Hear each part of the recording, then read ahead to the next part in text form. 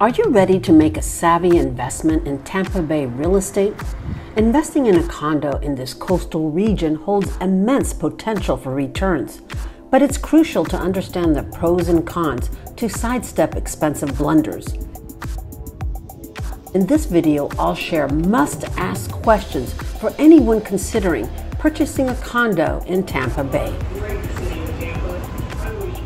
Hi everyone, thanks for joining me. In this video, I'm going to present 9 tips to consider before purchasing a condo. I'm Patricia Sagastume. I'm a realtor here with Florida Executive Realty. There's a lot going into decision-making for purchasing a condo, the same for single-family homes or townhomes. But there have been recent new laws that are taking effect this year. So it's going to be important. It will make a difference in whether you want to go forward or not. So here are the tips, and let's get started. Tip number 1, flood zone savvy.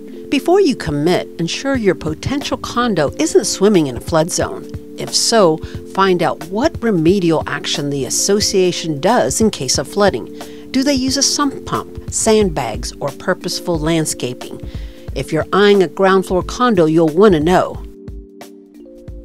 So if you didn't know this, Florida is one of the most flood-prone states in the country, and there was a recent CBS report that cited 1/3 of all the properties in the state in Florida were subject to a looming flood risk in the near future. So with that in mind, this year there was new laws that were passed that if you wanted to qualify for citizens insurance, that if your property was valued at $600,000 or more, you were required to have flood insurance, regardless of your flood zone. So that's going to be the focus going forward, that to get everyone on flood insurance. But for now, let me go over the flood zones.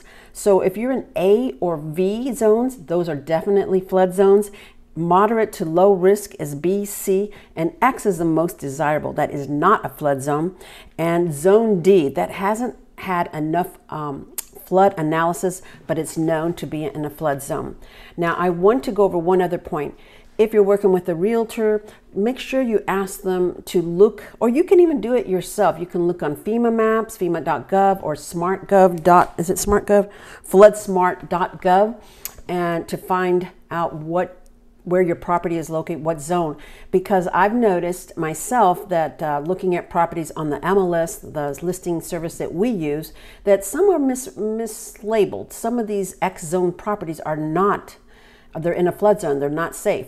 And I've noticed especially several times, like a handful of times, that new building construction, maybe their whole area was not in a flood zone, but there were pockets, because I've certainly seen new homes listed as zone X that were definitely in a flood zone.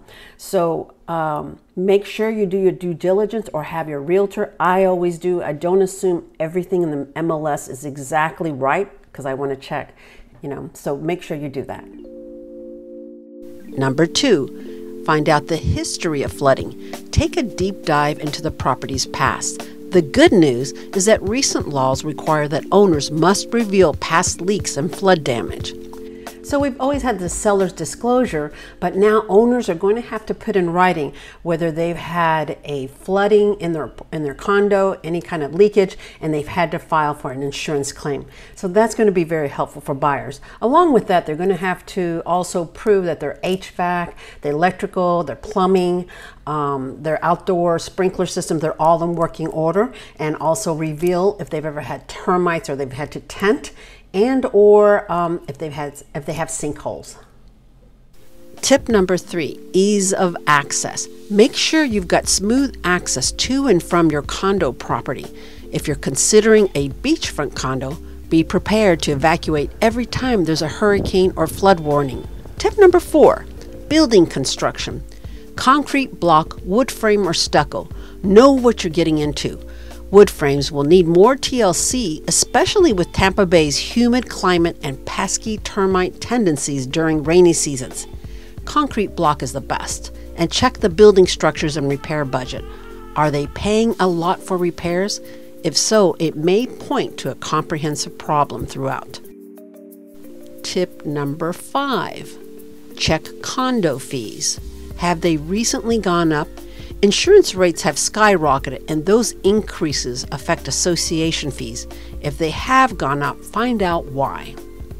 Tip number 6, ownership percentages. Watch out for condos with one dominant owner. It may prevent sales to finance buyers. Cash buyers might have an edge here. Now, this is a problem that I'm seeing quite a bit. It's coming up more frequently, and I can't stand it. It's where one owner owns a majority of the units in a complex. So lenders, mortgage lenders, are not going to want to finance a buyer buying a unit in that building. Why? Because that one owner has an unusual amount of sway in the management of the association. Maybe they don't approve funding for repairs or something like that. But that's never a good thing, and that's increasing. The other thing too, as a buyer, you won't even qualify if you're a finance buyer. Only cash buyers will be able to buy in a condominium where there's predominantly one strong owner. So that's never good. It lowers the property values of the property, and it also excludes buyers who are financed.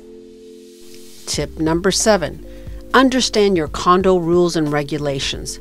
If you want to invest and lease your place, know the leasing rules. Each place is unique. You may not be able to lease your unit right away. Some places require you live there 1 or even 2 years before leasing. Make sure you understand the pet policy. If you have an emotional support animal, it may not be allowed. Tip number 8. If you're considering purchasing a condo in a building that will be 30 years old or older by 2025, and it's over 4 stories high, ask for the milestone inspection report. Every realtor should know this. This is a must. You'll find out what condition or state of repair your complex is experiencing. It's really important for coastal condos. Make sure you get that.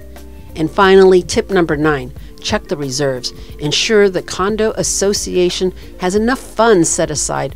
Be diligent about these fees because new laws are playing catch up with past maintenance neglect. Ask when the roof was replaced. Does the condo need to be retrofitted to bring certain safety elements up to code? How will additional fees be charged?